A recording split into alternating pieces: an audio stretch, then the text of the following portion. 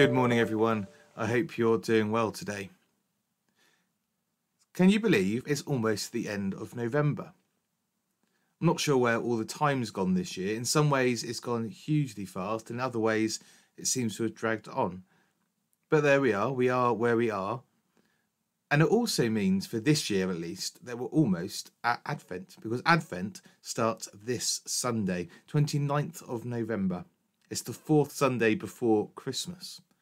Now, I know your chocolate advent calendars, or whatever sort of advent calendar you've got, doesn't start until the 1st. I think that's a con. You're allowed to have 2 extra chocolates this year on the vicar's orders. Well, whatever you're doing, I wonder what Advent means to you. I think for a lot of us, Advent just gets bypassed. Opening that little door in the morning, if you even go that far. Or perhaps the time where you start putting up your Christmas decorations. Now, I know I've got mine up behind me. The lights aren't on yet. I can't quite cope with that. But it's a vicar's prerogative to get things ready early before everyone else. I'm afraid it's one of those things. Rest of the house, not so much yet. Sunday, it will happen. Well, I would like us to take a pause and to think a bit more about Advent. Advent means coming or arriving.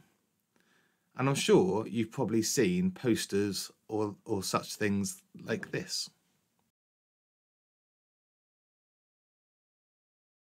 Jesus is coming. Look busy. I'm sure if you're anything like me, when you were school age and your teacher walked out the room and they told you to get on with certain bits of work, I imagine that you didn't actually get on with the work quite to the same extent as perhaps you should have done, until you hear their footsteps coming down the corridor. Quick, they're coming back, look busy. The idea being, of course, that if you look busy enough when they walk in, they're not going to notice that you've been messing about for the last 5 minutes. Of course, it didn't fool the teachers. And the idea that by looking busy, Jesus won't be fooled either is ludicrous. But I've got a deeper problem with this, really, because it picks up the idea that Jesus is just looking for an excuse to punish us. This is the sort of thing that's said by people who don't know Jesus. Jesus is full of love and grace and mercy. Yes, he is just, but his default position is one of great love. John talks about it in 1 John. God is love. Not that he does loving things, but he is love itself, truly defined, truly lived out. So what are we to make of Advent then, of Jesus' arrival? Well, I'd like us to make the most of this time, not as an idea of looking busy, because actually now we're getting closer to Christmas, God's paying attention, and if you don't look busy, you'll be in his naughty list. It's not like that at all. It's more like this. The biggest picture we see again and again of what eternal life will be like is like a big party, a feast.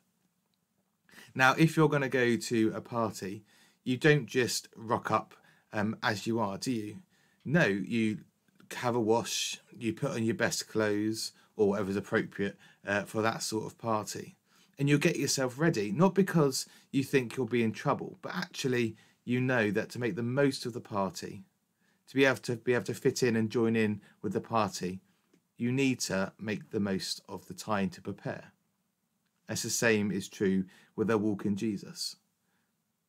We don't need to think about Advent as looking busy so God doesn't put us on the naughty list, but rather what a great opportunity to pause, to get ourselves ready, to look in the metaphorical mirror at ourselves, and to make ourselves prepared for the coming party. Parties are so much better when you get ready for them first, aren't they? And our walk with Jesus is the same. If we just drift through life, we miss out on all the joys and the wonders. So I wonder, what are you going to do to get ready for Christmas? What are you going to do to prepare for Advent? That's more than buying presents and more than putting up decorations, but something that prepares you for the coming party, not just at Christmas, but of eternal life. If you want some more ideas, there's some information on the homepage of our website, coombe2coombe.churches.co.uk, or please feel free to be in contact, and I'd love to be able to help you find some resources to prepare for Advent this year.